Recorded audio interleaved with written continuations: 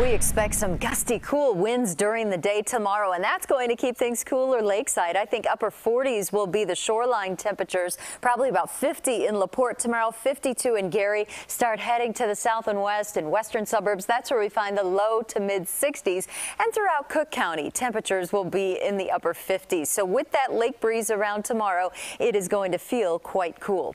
Right now, we're clearing out beautifully, 55 degrees at O'Hare. Here's the satellite radar picture in motion, showing that front as it came through. Those gusty showers brought those high winds, and now we're getting skies that are clearing behind that. And that's going to be the trend tonight, mainly clear skies, but by daybreak, a secondary push of cool air. That's what opens the door for that northerly wind to take over and really hold those temperatures down into the upper 40s and lower 50s right along the lakefront tomorrow. So for your Friday, cooler by the lake. At least we will have sunshine, a 0 chance of rain.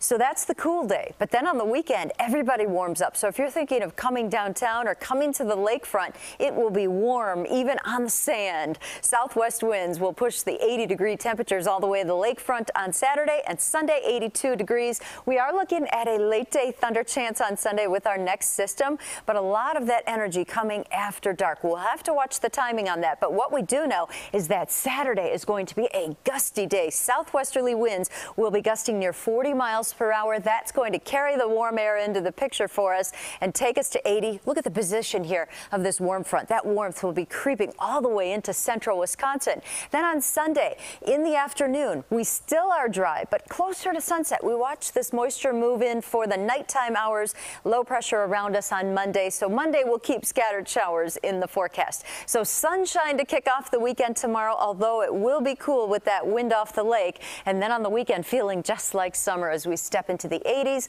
Hoping that rain chance kind of holds off there until after dark and into Monday. Thank you, Mary Kay.